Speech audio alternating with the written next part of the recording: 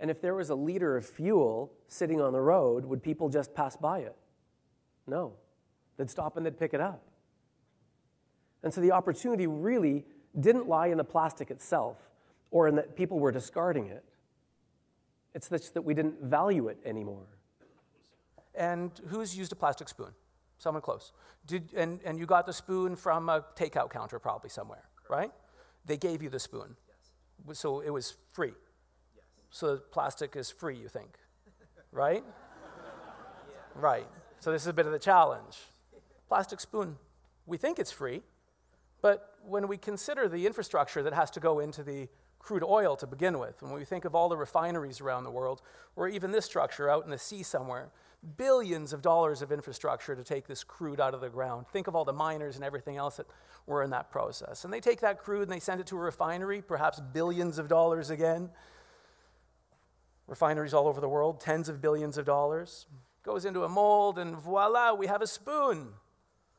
But it doesn't end, because then we take that spoon and we wrap it in more. But that's not enough, because then we put it in a box. We take that box and we put it in a case.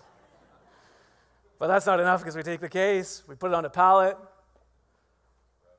we put it in a truck, it gets shipped across the city, it goes onto the shelves of your local store, where you get in your SUV, you drive across town, and you buy a spoon. And at some point, we believe that this spoon costs less than the one in your drawer. I'm not sure how we got to that point. This plastic spoon is very expensive. But it doesn't end there. It goes on. Because then we dispose of the spoon.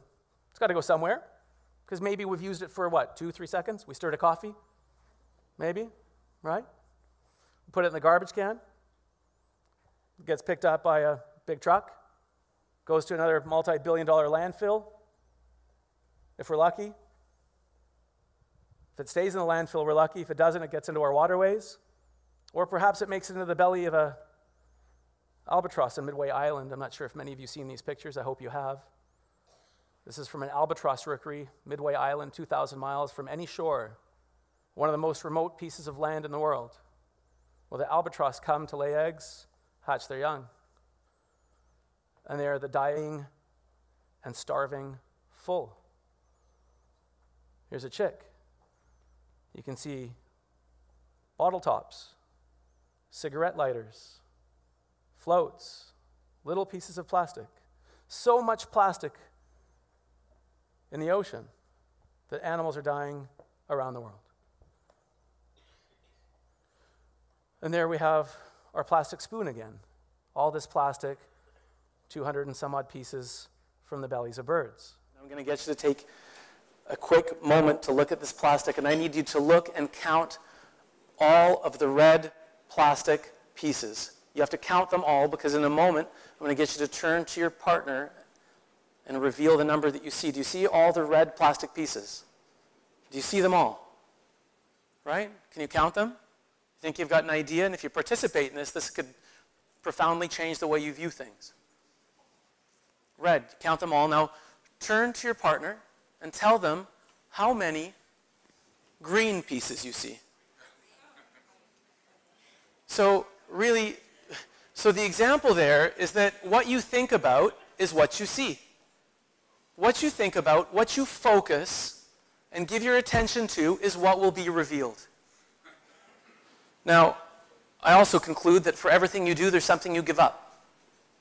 And for all of the people in this room, all of the people who have impact in community and society, you also have a choice in what you do. And yes, we can be here and we can think of all of the problems and we can talk about why things shouldn't happen, or we can change our paradigm and look at the way things should happen, and so that we can reveal more and more of that to ourselves. I use the example of marriage, and for those of you who are here that are married, I would argue that the last thing that you did when you were at that altar was say yes to your spouse, because in fact what you did was say no to everybody else in the world.